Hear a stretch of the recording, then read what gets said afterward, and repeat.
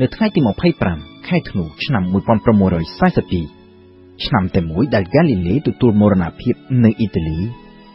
អ្នកប្រាជ្ញមួយរូបទៀតបានចាប់កំណើតឡើងនៅក្នុងប្រទេសអង់គ្លេសអ៊ីសាក់ញូតុនចាប់កំណើតឡើងនៅក្នុងកាលៈទេសៈដ៏លំបាកមួយទាំងនៅក្នុងគ្រួសារនិងនៅក្នុងប្រទេសញូតុន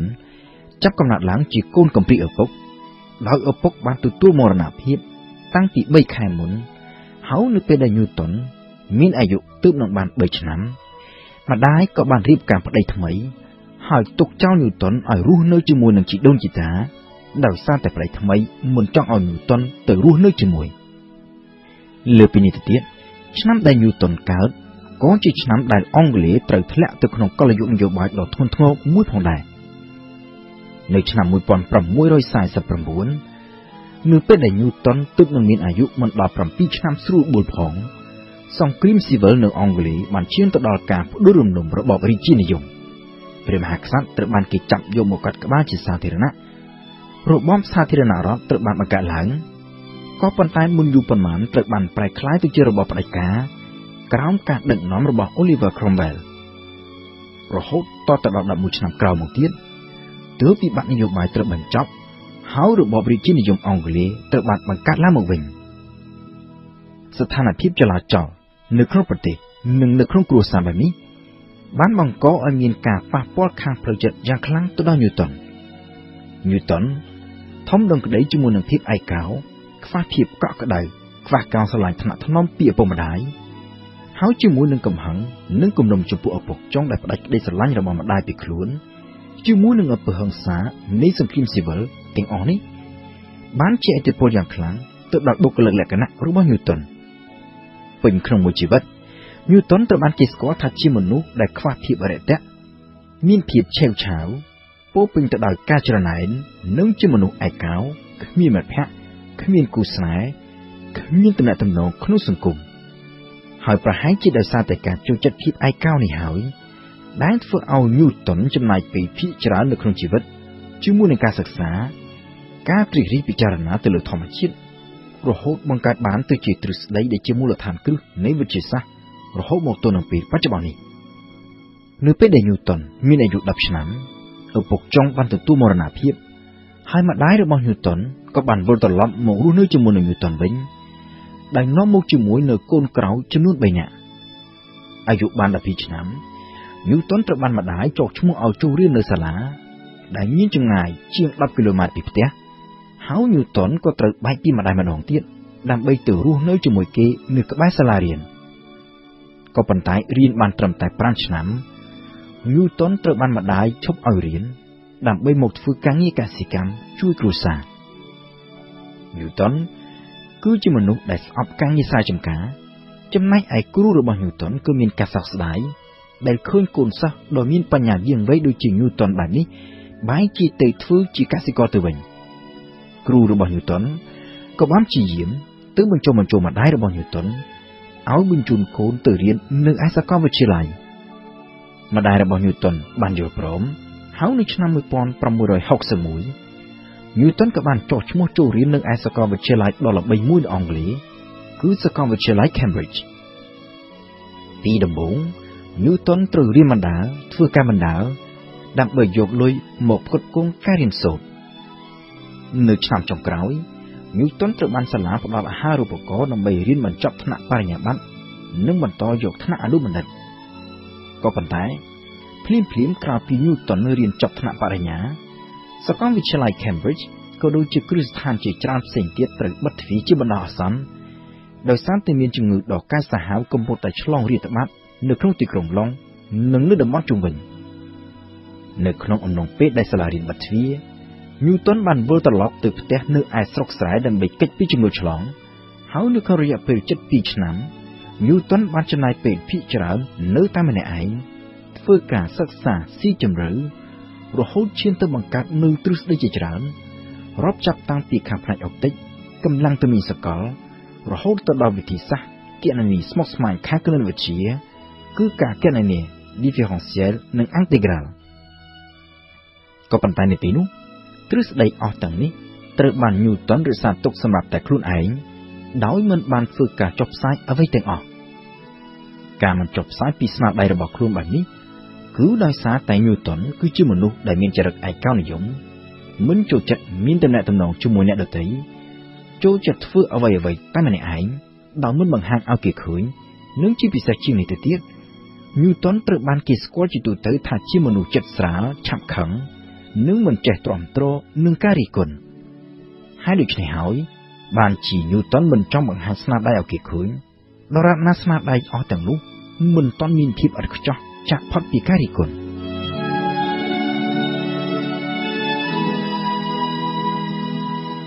នៅឆ្នាំ1667នៅពេលដែលសាកលវិទ្យាល័យចាប់បើកទ្វារឡើងវិញ Newton ក៏បានវិលត្រឡប់ទៅ Cambridge វិញហើយបានសិក្សារហូតដល់ចប់ថ្នាក់អនុបណ្ឌិតរួចហើយត្រូវបានសាកលវិទ្យាល័យតែងតាំងឲ្យធ្វើជាសាស្ត្រាចារ្យគណិតវិទ្យានៅឆ្នាំ1669 3ឆ្នាំក្រោយមកទៀតនៅឆ្នាំ1672 Newton នៅក្នុងវ័យត្រឹមតែ30ឆ្នាំត្រូវបានគេជ្រើសរើសឲ្យចូលជាសមាជិករាជបណ្ឌិតសភាវិទ្យាសាស្ត្រអង់គ្លេសដែលគេតែងតែស្គាល់ជាទូទៅថា The Royal Society នៅពេលនោះរាជបណ្ឌិតសភាវិទ្យាសាស្ត្រអង់គ្លេសមានទម្លាប់មួយគឺសមាជិកតែងតែជួបប្រជុំគ្នាជារឿយៗដើម្បីជជែកដេញដោលគ្នាជុំវិញប្រធានបទទាក់ទងទៅនឹងវិទ្យាសាស្ត្រសមាជិកម្នាក់ៗលើកបង្ហាញនូវលទ្ធផលនៃការសិក្សាស្រាវជ្រាវរបស់ខ្លួននៅក្នុងគោលដៅចែកចាយចំណេះដឹងផងនិងដើម្បីឲ្យមានការជជែកដេញដោលចោទជាសំណួរនិងលើកបង្ហាញនូវតលហេតុការពារទ្រឹស្ដីអស់ទាំងនោះសកម្មភាពអស់ទាំងនេះផ្ទុយស្រឡះពីទម្លាប់និងអត្តចរិតរបស់ Newton ក៏ប៉ុន្តែបើទោះបីជាយ៉ាងនេះក៏ដោយ Newton បានព្យាយាមសម្របខ្លួនហើយបានយកស្នាដៃរបស់លោកទៅលើកបង្ហាញនិងដាក់ឲ្យមានការជជែកដេញដោលគ្នាក៏ប៉ុន្តែមិនយូរប៉ុន្មានផងបញ្ហាចម្រូងចម្រាសក៏ចាប់ផ្ទុះឡើងលទ្ធផលនៃការសិក្សាស្រាវជ្រាវរបស់ Newton ត្រូវទទួលរងនូវការរិះគន់ហើយ Newton ឆ្លើយតបទៅវិញដោយកំហឹងរហូតរាលដាលទៅជាចំនួនជាមួយនឹងសមាជិកផ្សេងទៀតនៅក្នុងរាជបណ្ឌិតសភាវិទ្យាសាស្ត្រ Newton មិនអាចទ្រាំទ្រនឹងស្ថានភាពអស់ទាំងនេះបានក៏សម្រេចដកខ្លួនបន្តិចម្ដងពីវេទិកាជជែកដេញដោលគ្នាក៏ប៉ុន្តែនៅឆ្នាំ1687ក្រោមការផ្ដួចផ្ដើមគំនិតរបស់តារាវិទូអង់គ្លេសឈ្មោះ Edmund Halley Newton បានសុខចិត្តយកលទ្ធផលនៃការសិក្សាស្រាវជ្រាវរបស់លោកទៅបោះពុម្ពផ្សាយជាសៀវភៅដែលមានចំណងជើងជាភាសាឡាតាំងថា Principia បានក្លាយទៅជាមូលដ្ឋានគ្រឹះនៃវិទ្យាសាស្ត្រសម័យទំនើបព្រមទាំងត្រូវបានគេទទួលស្គាល់នៅក្នុងពេលបច្ចុប្បន្ននេះថាជាស្នាដៃដ៏សំខាន់បំផុតមួយនៅក្នុងប្រវត្តិនៃវិទ្យាសាស្ត្រនៅក្នុងអំឡុងសតវត្សទី17ការសិក្សាខាងផ្នែកវិទ្យាសាស្ត្រនៅតែមានមូលដ្ឋានគ្រឹះឈរលើទ្រឹស្ដីរបស់ Aristotle អ្នកប្រាជ្ញដ៏ល្បីល្បាញរបស់ក្រិកតាំងពីសម័យកាលមុនគ្រិស្តសករាជក៏ប៉ុន្តែនៅក្នុងពេលជាមួយគ្នានោះឥទ្ធិពលនៃទ្រឹស្ដីវិទ្យាសាស្ត្រសម័យទំនើបក៏កំពុងតែចាប់ផ្ដើមរីកសាយភាយកាន់តែច្រើនឡើងផងដែរដែលគេហៅថាជាបដិវត្តន៍នៃវិទ្យាសាស្ត្រ Newton ស្ថិតនៅក្នុងចំណោមអ្នកដែលផ្ដោតការយកចិត្តទុកដាក់ខ្លាំងទៅលើទ្រឹស្ដីរបស់អ្នកវិទ្យាសាស្ត្រសម័យទំនើបរួមមានដូចជាទស្សនវិទូបារាំង René Descartes អ្នកប្រាជ្ញអ៊ីតាលី Galilei តារាវិទូប៉ូឡូញ Nicolas Copernic និងតារាវិទូអាល្លឺម៉ង់ Johann Kepler ជាដើមទ្រឹស្ដីដែលកំណត់ថាផែនដីមិនមែនជាចំណុចកណ្ដាលនៃចក្រវាឡហើយអ្វីៗទាំងអស់សុទ្ធតែវិលជុំវិញផែនដីនោះទេក៏ប៉ុន្តែតាមការពិតមានតារារណបខ្លះវិលជុំវិញភពផែនដីដូចជាព្រះច័ន្ទយើងជាដើមតែតារារណបខ្លះវិញទៀតវិលជុំវិញភពផ្សេងដូចជាព្រះច័ន្ទរបស់ភពប្រហោះជាដើមហើយទាំងភពប្រហោះទាំងភពផែនដីរបស់យើងនិងភពជាច្រើនផ្សេងទៀតនៅក្នុងប្រព័ន្ធព្រះអាទិត្យគឺសុទ្ធតែធ្វើដំណើរវិលជុំវិញព្រះអាទិត្យគឺ Nicolas Copernic ដែលបានបង្កើតនូវទ្រឹស្ដីស្ដីពីចលនាវិលជុំវិញព្រះអាទិត្យដោយថែមទាំងបានធ្វើការគណនាថាភពទាំងអស់ធ្វើដំណើរជុំវិញព្រះអាទិត្យនៅក្នុងគន្លងដែលមានទម្រង់ជារង្វង់ហើយព្រះអាទិត្យស្ថិតនៅត្រង់ផ្ចិតនៃរង្វង់ក៏ប៉ុន្តែក្រោយមកទៀតតារាវិទូអាល្លឺម៉ង់ Johann Kepler បានធ្វើការគណនាបង្កើតបាននូវទ្រឹស្ដីមួយទៀតដែលកំណត់ថាភពទាំងអស់ធ្វើត្បិតតែពិតជាវិលជុំវិញព្រះអាទិត្យប៉ុន្មានក៏ប៉ុន្តែវិលនៅក្នុងគន្លងរាងមូលទ្រវែងឬពងក្រពើមិនមែនជារង្វង់នោះទេហើយព្រះអាទិត្យនោះក៏មិនស្ថិតនៅត្រង់ចំណុចផ្ចិតនោះដែរទ្រឹស្ដីរបស់ Johann Kepler ត្រូវបានគេទទួលស្គាល់ជាទូទៅក៏ប៉ុន្តែនៅពេលនោះមានសំណួរដ៏សំខាន់មួយទៀតដែលចោទឡើងហ ហើយដែលគេនៅមិនទាន់មានចម្លើយគឺនៅត្រង់ថាតើចលនាវិលជុំវិញព្រះអាទិត្យនេះកើតមានដោយសារអ្វីនៅថ្ងៃមួយ Newton កំពុងអង្គុយសញ្ជឹបសញ្ជឹងនៅក្នុងសួនច្បារនៅឯផ្ទះនៅឯស្រុកស្រែក៏ឃើញផ្លែប៉ោមរបេះពីមែកធ្លាក់ចុះមកលើដីនៅពីនោះមនុស្សម្នាជាទូទៅរាប់ទាំងអារីស្តូតផងតែងតែនាំគ្នាគិតថាវត្ថុទាំងឡាយណាដែលមានទម្ងន់ដូចជាផ្លែប៉ោមនេះជាដើមគឺតែងតែធ្លាក់ចុះមកក្រោមវាជារឿងធម្មតាទៅតាមក្រឹតក្រមនៃធម្មជាតិក៏ប៉ុន្តែ Newton វិញ Newton មិនបានស្កប់ចិត្តនៅត្រឹមពាក្យថាវាជារឿងធម្មតាទៅតាមក្រឹតក្រមនៃធម្មជាតិបាននេះទេ Newton បានចោទជាសំណួរកាន់តែស៊ីជម្រៅថែមទៀតថាតើហេតុអ្វីបានជាផ្លែប៉ោមធ្លាក់ចុះមកដីហើយមិនទៅលើឬក៏ទៅខាងឆ្វេងឬក៏ទៅខាងស្ដាំសម្រាប់ Newton វាច្បាស់ណាស់ថាពិតជាមានកម្លាំងអ្វីមួយដែលទាញផ្លែប៉ោមឲ្យធ្លាក់ចុះមកខាងក្រោម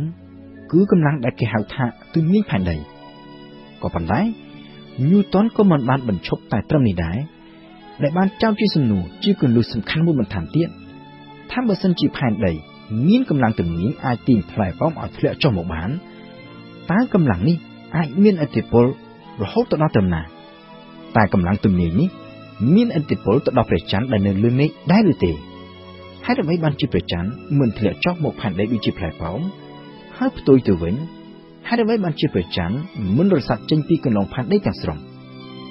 នៅចំពោះមុខសំណួរអស់ទាំងនេះ Newton បានសញ្ជឹងគិតដោយសិក្សាទៅលើករណីគ្រាប់ផ្លោក Newton ស្រមៃគិតក្នុងចិត្តថាប្រសិនបើគេបាញ់កាំភ្លើងផ្លោកពីលើកំពូលភ្នំដ៏ខ្ពស់មួយហើយបាញ់នៅក្នុងទិសដៅផ្ដេកស្របនឹងផ្ទៃដីបើសិនជាគ្មានឥទ្ធិពលពីកម្លាំងណាផ្សេងទៀតទេនោះគ្រាប់ផ្លោកគួរតែធ្វើដំណើរក្នុងគន្លងជាខ្សែបន្ទាត់ត្រង់ទៅមុខផ្ទុយទៅវិញក្នុងការពិតជាស្ដែងគ្រាប់ផ្លោកធ្វើដំណើរក្នុងគន្លងជាខ្សែកោងគឺឆ្ពោះទៅមុខហើយកោងចុះមកលើផ្ទៃដីវិញ Newton កំណត់ថានេះគឺដោយសារតែគ្រាប់ផ្លោកទទួលឥទ្ធិពលពីកម្លាំងពីរក្នុងពេលតែមួយហើយក្នុងទិសដៅកែងគ្នាគឺកម្លាំងដែលបាញ់ចេញទៅមុខនិងកម្លាំងទំនាញផែនដីដែលទាញចុះទៅខាងក្រោម Newton បានគិតជាបន្តទៀតថាបើសិនជាគេបង្កើនកម្លាំងបាញ់កាន់តែខ្លាំងគ្រាប់ផ្លោកមានល្បឿនកាន់តែលឿនហើយធ្វើដំណើរបានកាន់តែឆ្ងាយគ្រាប់ផ្លោកនៅតែបន្តធ្វើដំណើរក្នុងគន្លងជាខ្សែកោងក៏ប៉ុន្តែភាពកោងកាន់តែថយចុះទៅចុងក្រោយ Newton បានលើកជាសមត្ថកម្មមួយថាប្រសិនបើគេអាចរកវិធីបាញ់គ្រាប់ផ្លោកក្នុងល្បឿនមួយគ្រប់គ្រាន់អាចឲ្យគ្រាប់ផ្លោកនេះធ្វើដំណើរក្នុងគន្លងជាខ្សែកោងមួយដែលស្មើនឹងភាពកោងនៃភពផែនដីគ្រាប់ផ្លោកនេះនឹងធ្វើដំណើរវិលជុំវិញភពផែនដីដោយមិនធ្លាក់ចុះទៅប៉ះនឹងផ្ទៃដីនោះទេហើយ Newton គិតថាយន្តការនៃកម្លាំងទំនាញនេះវាគឺជាយន្តការតែមួយដែលធ្វើឲ្យព្រះច័ន្ទវិលក្នុងគន្លងជុំវិញផែនដីហើយផែនដីព្រមទាំងភពផ្សេងទៀតវិលជុំវិញព្រះអាទិត្យឬអាចនិយាយបានម្យ៉ាងទៀតថាកម្លាំងទំនាញដែលទាញផ្លែប៉ោមឲ្យធ្លាក់និងទាញព្រះច័ន្ទឲ្យវិលជុំវិញភពផែនដីវាមិនមែនជាកម្លាំងទំនាញដែលមានសម្រាប់តែផែនដីតែមួយនោះទេតែវាជាកម្លាំងដែលមាននៅពេញក្នុងចក្រវាឡទាំងមូលដែល Newton កំណត់ថាជាកម្លាំងទំនាញសកលទ្រឹស្ដីរបស់ Newton គឺជាគន្លឹះដ៏សំខាន់មួយដើម្បីឆ្លើយទៅនឹងចម្ងល់របស់អ្នកវិទ្យាសាស្ត្រជាច្រើនទាក់ទងទៅនឹងចលនារបស់ភពជុំវិញព្រះអាទិត្យក៏ប៉ុន្តែនៅពេលនោះដោយសារតែ Newton មិនយកទ្រឹស្ដីទៅចុះផ្សាយមិនមានអ្នកណាបានដឹងអំពីការរកឃើញទ្រឹស្ដីដ៏សំខាន់នេះក្រៅតែពី Newton ខ្លួនឯង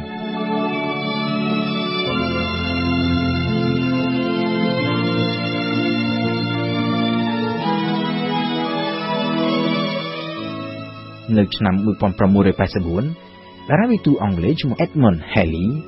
បានជជែកវែងញែកគ្នាជាមួយនឹងអ្នកវិទ្យាសាស្ត្រពីររូបផ្សេងទៀតស្ដីពីចលនារបស់ភពដែលធ្វើដំណើរក្នុងគន្លងជុំវិញព្រះអាទិត្យអ្នកប្រាជ្ញទាំង3រូបបាននាំគ្នាលើកឡើងពីតលហេតុជាច្រើនក៏ប៉ុន្តែគ្មានអ្នកណាម្នាក់អាចបង្ហាញពីទ្រឹស្ដីបត់ឬក៏រូបមន្តដែលអាចពន្យល់អំពីចលនាទាំងអស់នេះបាននោះទេប៉ុន្មានខែក្រោយមក Edmund Halley បានធ្វើដំណើរទៅ Cambridge ដើម្បីជជែកជាមួយនឹង Newton ជុំវិញរឿងនេះនៅក្នុងការជជែកគ្នានោះ Edmund Halley មានការភ្ញាក់ផ្អើលយ៉ាងខ្លាំងដោយដឹងថា Newton បានរកឃើញដំណោះស្រាយបំបែកចម្ងល់ស្ដីពីចលនារបស់ភពតាំងពីយូរយារណាស់មកហើយដោយថែមទាំងបានបង្កើតនូវទ្រឹស្ដីបត់និងរូបមន្តតាមបែបគណិតវិទ្យា ដើម្បីពន្យល់ពីចលនាទាំងអស់នេះថែមទៀតផងក្រោយពីបានឃើញទ្រឹស្ដីនិងរូបមន្តដែល Newton កត់ត្រាទុកដោយដៃ Edmund Halley ក៏បានរាយការណ៍ទៅឲ្យរាជបណ្ឌិតសភារួចហើយព្យាយាមបញ្ចុះបញ្ចូល Newton ឲ្យយកស្នាដៃអស់ទាំងនេះទៅសរសេរលម្អិតដើម្បីបោះពុម្ពផ្សាយជាសៀវភៅ Newton យល់ព្រមហើយនៅឆ្នាំ 1687 សៀវភៅដែលមានចំណងជើងថា Principia Mathematica ត្រូវបានបោះពុម្ពផ្សាយមួយភាគដំបូងមុននឹងចេញជាភាគទី 2 និងទី 3 នៅឆ្នាំ 1713 និងឆ្នាំ 1726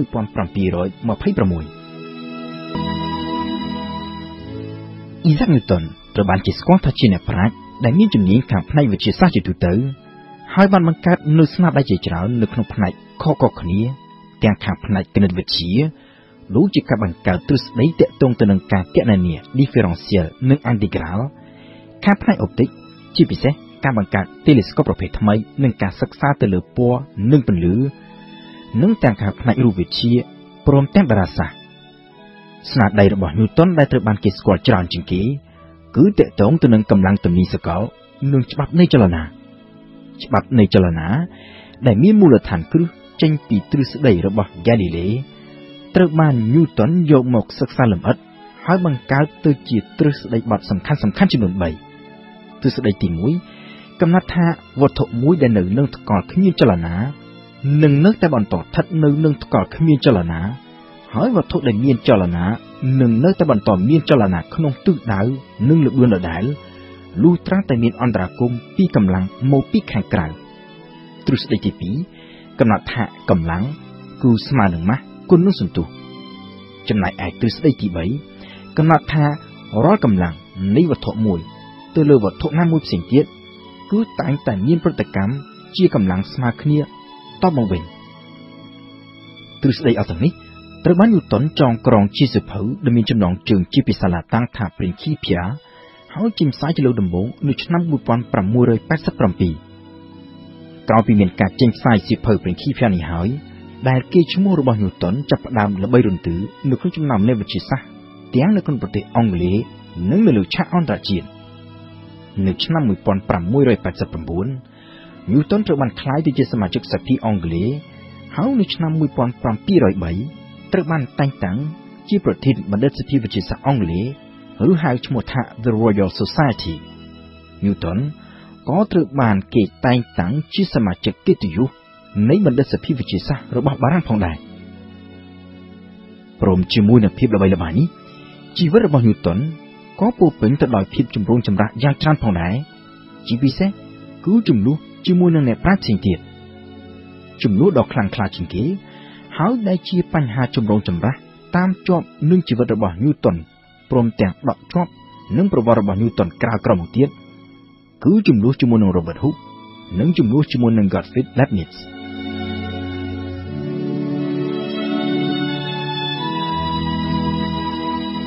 Robert Hooke គឺជាអ្នកប្រាជ្ញអង់គ្លេសហើយដែលគេអាចនិយាយថាគឺជារៀមច្បងរបស់ Newton ជាពិសេសនៅបណ្ឌិតសភាវិទ្យាសាស្ត្រដែល Robert Hooke មានតួនាទីដ៏សំខាន់តាំងពីមុនពេលដែល Newton បានចូលជាសមាជិកទៅទៀតនៅបណ្ឌិតសភាវិទ្យាសាស្ត្រ Robert Hooke មានតួនាទីជាអ្នកធ្វើពិសោធន៍សម្រាប់ខ្លួនឯង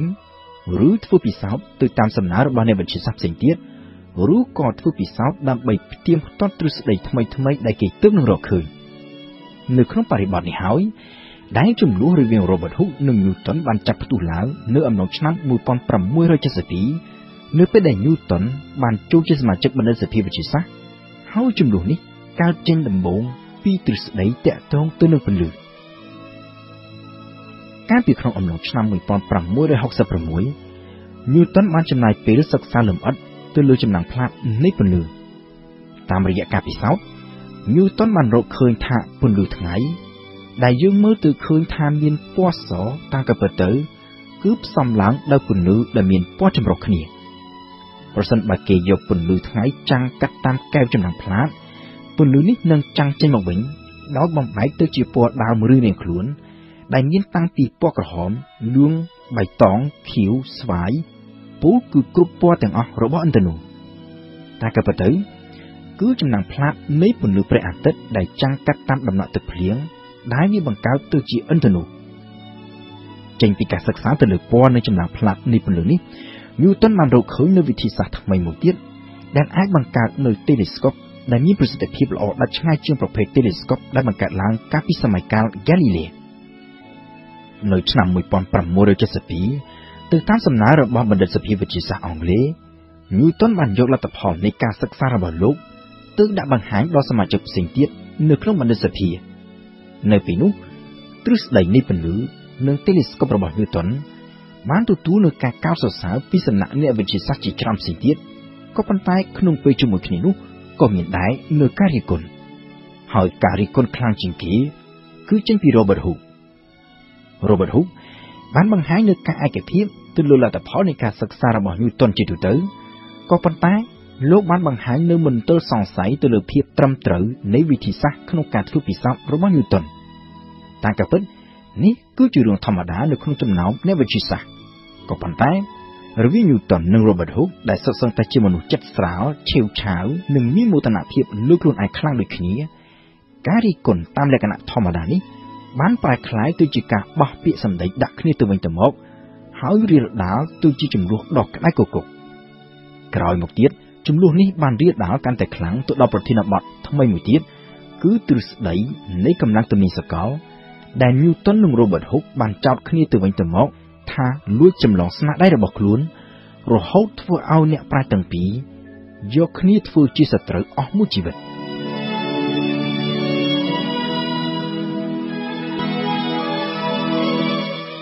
ក្រៅពីចំនួនជាមួយនឹង Robert Hooke Newton មានបញ្ហាដ៏សែនចម្រូងចម្រាសមួយទៀតគឺចំនួនជាមួយអ្នកប្រាជ្ញអាល្លឺម៉ង់ឈ្មោះ Gottfried Leibniz ទាក់ទងទៅនឹងការគណនា differential និង integral Newton បានធ្វើការសិក្សាលម្អិតរហូតបង្កើតបានទៅជាទ្រឹស្ដីសំខាន់ៗទាក់ទងទៅនឹងប្រធានបទនេះនៅក្នុងចន្លោះឆ្នាំ 1665 ដល់ឆ្នាំ 1667 ពលគឺនៅក្នុងរយៈពេល 2 ឆ្នាំដែលសាកលវិទ្យាល័យបិទទ្វារដោយជំងឺរាតត្បាតហើយដែល Newton ត្រូវវិលត្រឡប់ទៅរស់នៅឯផ្ទះនិងឯស្រុកស្រែក៏ប៉ុន្តែនៅពេលនោះនឹងរយៈពេលជាច្រើនឆ្នាំក្រោយៗមកទៀត Newton មិនបានយកស្នាដៃរបស់ខ្លួននេះទៅចុះផ្សាយជាសាធារណៈនោះទេនៅឆ្នាំ 1675 Gottfried Leibniz បានធ្វើការសិក្សាទៅលើការគណនា differential និង integral នេះដែរក៏ប៉ុន្តែខុសពី Newton Leibniz បានយកទ្រឹស្ដីដែលខ្លួនបង្កើតបានទៅចុះផ្សាយជាសាធារណៈនៅឆ្នាំ 1684 ចាប់ពីពេលនោះហើយដែលសាធារណជនជាទូទៅចាប់ផ្ដើមឮពីទ្រឹស្ដីនៃការគណនា differential និង integral ហើយចាប់ពីពេលនោះដែរហើយដែលចំនួនបានផ្ទុះឡើងរវាង Newton និង Leibniz ដោយបានចោទគ្នាពីរឿងលួចចម្លងស្នាដៃមកទល់នឹងពេលបច្ចុប្បន្ននេះអ្នកវិទ្យាសាស្ត្រនិងអ្នកប្រវត្តិសាស្ត្រជាទូទៅបានទទួលស្គាល់ថា Newton និង Leibniz បានធ្វើការសិក្សានិងរកឃើញទ្រឹស្ដីនៃការគណនា differential និង integral នេះដាច់ដោយឡែកពីគ្នាដោយមិនមានអ្នកណាលួចចម្លងពីអ្នកណានោះទេក៏ប៉ុន្តែកាលពីពេលនោះជំនួសរវាង Newton និង Leibniz គឺមានសភាពជូរចត់បំផុតជាពិសេស Newton ដែលជាមនុស្សមិនសូវចេះទទួលការរិះគន់និងមានស្ថានភាពផ្លូវចិត្តផុយស្រួយផងនោះបានធ្វើការវាយប្រហារយ៉ាងធ្ងន់ធ្ងរបំផុតទៅលើ Leibniz Newton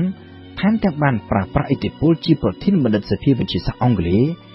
រៀបចំឲ្យមានគណៈកម្មការមួយដែលមានឈ្មោះថាជាគណៈកម្មការឯករាជ្យក៏ប៉ុន្តែបានធ្វើការសិក្សានិងសរសេររបាយការណ៍ដែលមានភាពលំអៀងទៅខាង Newton ហើយកំណត់ឲ្យ Leibniz គឺជាអ្នកខុសភាពចម្រូងចម្រាសនេះនៅតែបន្តតាមជាប់នៅក្នុងជីវិតរបស់ Newton នៅក្នុងរយៈពេលប្រមាណជា25ឆ្នាំក្រោយមកទៀតហើយបើទោះបីជាក្រោយពេលដែល Leibniz ទទួលមរណភាពបាត់ទៅនៅឆ្នាំ 1716 ក៏ដោយក៏ Newton នៅតែបន្តអារិភាពជាមួយនឹង Leibniz តទៅទៀត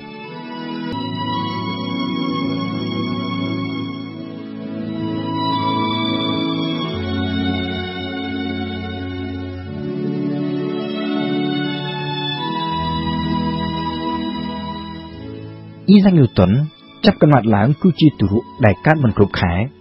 មានសុខភាពផុយស្រួយរហូតធ្វើឲ្យម្ដាយគិតថាប្រហែលជាមិនអាចរស់បាននោះផងក៏ប៉ុន្តែនៅទីបំផុតទៅ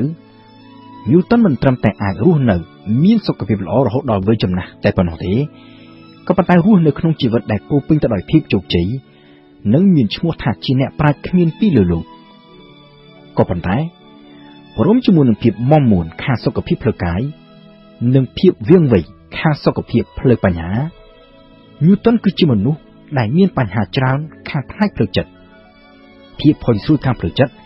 ដែលកើតឡើងដោយសារតែការឆ្លងកាត់នៅជីវិតកុមារភាពដែលខ្វះភាពកក់ក្ដៅពីឪពុកម្ដាយនោះផងនិងដោយសារតែការចំណាយពេលច្រើនហួសហេតុក្នុងការសិក្សាស្រាវជ្រាវនៅពេលក្នុងមួយជីវិតរបស់ Newton គេដឹងថាលោកធ្លាប់មានបញ្ហាផ្លូវចិត្តធ្ងន់ធ្ងរយ៉ាងតិចចំនួន2លើកវិបត្តិផ្លូវចិត្តដែលគេតែងតែលើកយកមកនិយាយច្រើនជាងគេគឺនៅក្នុងចន្លោះឆ្នាំ1692និងឆ្នាំ1693នៅមុនពេលនោះ Newton បានចំណាយពេលច្រើនស្នាក់នៅក្នុងទីក្រុងឡុងជាពិសេសគឺនៅក្រោយពេលដែលលោកបានក្លាយទៅជាសមាជិកសភាអង់គ្លេសនៅក្នុងអំឡុងពេលស្នាក់នៅក្នុងទីក្រុងឡុងនោះហើយដែល Newton បានជួបនិងស្គាល់ទស្សនវិទូដ៏ល្បីល្បាញក្នុងប្រវត្តិសាស្ត្រគឺ John Locke អ្នកទាំងពីរចូលចិត្តទ្រឹស្ដីគ្នាទៅវិញទៅមកគោរពគ្នាទៅវិញទៅមកហើយ John Locke បានក្លាយទៅជាមិត្តភក្តិដ៏ជិតស្និទ្ធនិងដ៏កម្រមួយរបស់ Newton ក៏ប៉ុន្តែនៅក្នុងអំឡុងឆ្នាំ1692 John Locke បានសង្កេតឃើញភាពមិនប្រក្រតីកើតឡើងនៅក្នុងឥរិយាបថរបស់ Newton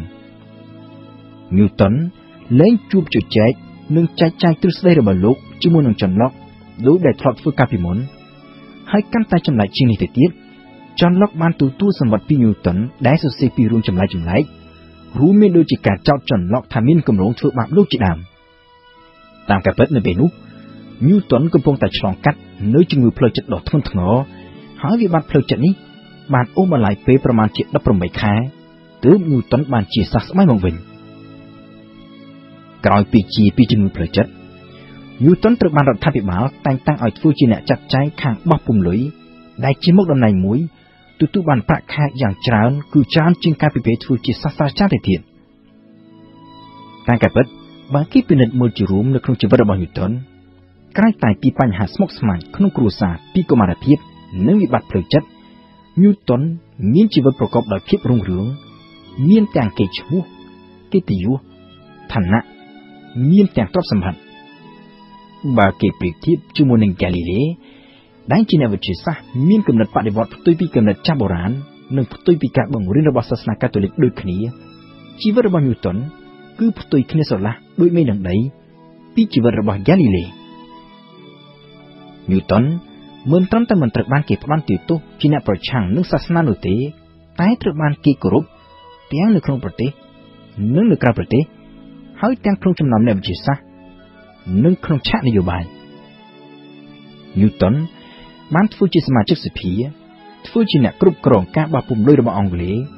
បានធ្វើជាប្រធានបណ្ឌិតសភាវិទ្យាសាស្ត្រអង់គ្លេសនិងជាសមាជិកកិត្តិយសនៃបណ្ឌិតសភាវិទ្យាសាស្ត្របារាំងហើយនៅឆ្នាំ1705 Newton ត្រូវបានព្រះមហាក្សត្រីអង់គ្លេសប្រទានគ្រឿងឥស្សរិយយសថ្នាក់ខ្ពស់បំផុតមួយហើយ Isaac Newton ក៏បានទទួលងារជា Sir Isaac Newton